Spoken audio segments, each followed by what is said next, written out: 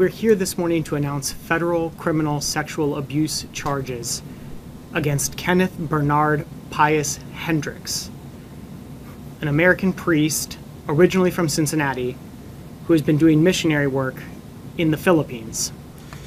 Mr. Hendricks holds one of the highest positions of public trust, a Catholic priest.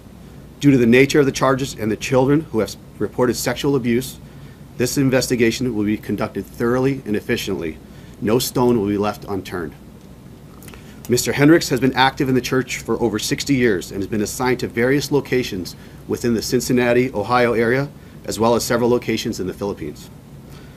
The HSI investigation thus far has identified 10 victims, 4 of whom have recently come forward at a town hall meeting in the Philippines.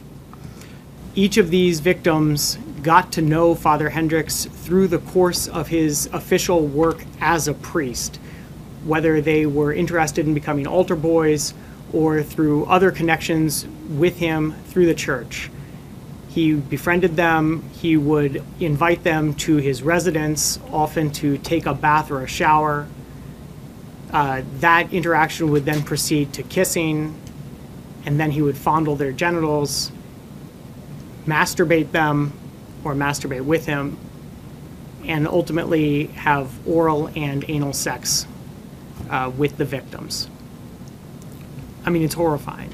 It is horrible, horrible, abusive conduct.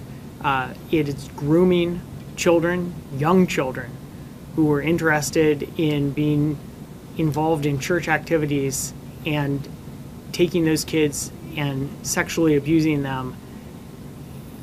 As I said, the conduct is really, really serious.